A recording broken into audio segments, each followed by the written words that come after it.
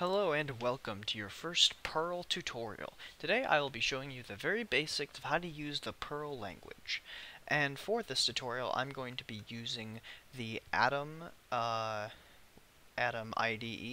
as well as my command prompt here. You can use any IDE you want, including Padre, I think it's pronounced, and Notepad++, as long as you have uh, Perl installed. I'll leave a link to all this stuff down below, the link to Perl, the link to Atom, and Padre if you prefer that.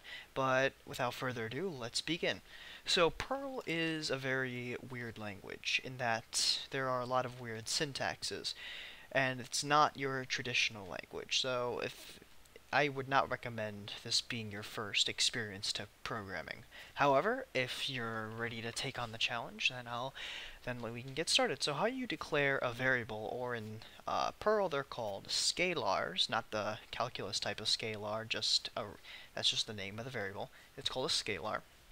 If you want to declare a scalar, that's how you say that, is you say my, and then do a $sign, and then we'll just call this, how about we just say hello world, and then we'll set that equal to hello world, and then a new line. Then we can also print our scalars by just saying print and then $sign hello world, and that control S that, and then we say Perl, then the name of your project.pl if you're using Atom, and then you enter, and then hello world is returned. Another thing you can do with Perl is you can take user input. So we can start off by creating a scalar called user name. By the way, underscores are very popular with Perl, so try to get on board with that.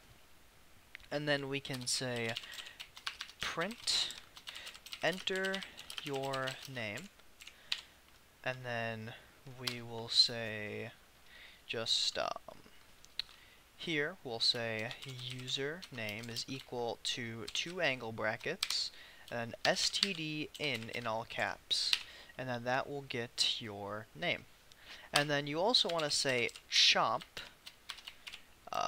username. What that will do, because Perl's weird, so when you hit enter on your name, the enter actually gets to be a part of this string here, so it'll say your name is whatever you typed in plus a new line, and it's really annoying, so they added this chomp feature here to get rid of that. So be sure to include that. And then how we can display that is we could just say printf and then hello %s for string, and then our user name here. So now if we run that, enter your name, my name is Ben, then hello Ben, it says. And there we go. So that's the basics of Perl input and output. Another cool thing you could do with Perl is, let me actually just zoom in here, you can declare arrays. Arrays are really cool because arrays, scalars, and something called hashes, which I'll do a whole separate video on because they can get pretty complex. They can all work together. That's basically the 3 forms of how data can communicate with each other in Perl. So I'm going to be showing you an array now. So how you declare an array is you declare, much like a scalar, say my, except instead of doing a $sign now, you'll say at. So then we'll just call this my array. For my array, then we'll set that equal to just 1, 2, 3, 4, 5.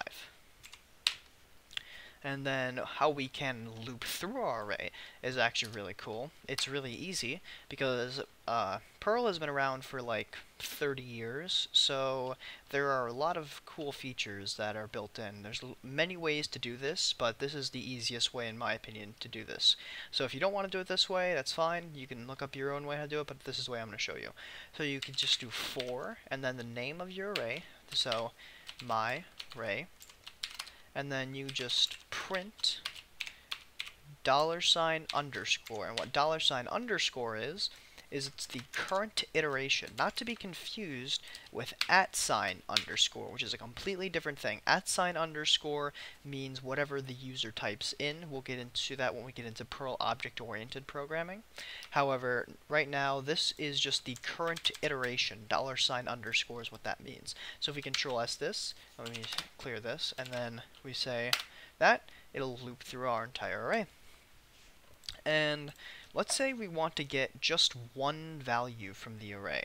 Well, we could do that by declaring a scalar. So we'll say first value. Oh, I forgot them. My first value will be equal to @myArray 0. And then we could just print $first value. Just like that, and then we run that, and actually I should probably put that on a new line there, so you could just make it stand out. And also if I do that, I need to put quotations around it, just like that, and there we go. It got the first value, so this is our entire array, 1, 2, 3, 4, 5, then it got the first value, and then if we want it, and then there's actually another way that we can get the first value, is instead of saying @myArray 0, we can just say, not push, shift, and then the array that we want to shift @myArray, and that will do the same thing. So the reason that shift works is because shift literally just means return the first value. And then another thing that we could do, sorry, someone needed something. Anyways, where was I? Another thing we can do is we can get the last value from our array. So how we do that is we can declare scalar last value, and then we'll set that equal to pop @myArray, just like that. And then once again we will print this value by doing quotation marks. We'll /n that, and then last value there. And then if we save that and then we run that, you'll see this is our first value, and then this is our last value. So yeah, that's the basics for pretty much all the data types in Perl, except for hashes. I want to do a separate video on hashes because there's a lot to go over for hashes. But anyways, that's pretty much it. I'll leave all the source code down in the description. I'll have to go back and get some of that. But yeah, if you like this video, please give it a thumbs up, and I'll see you next time. Bye.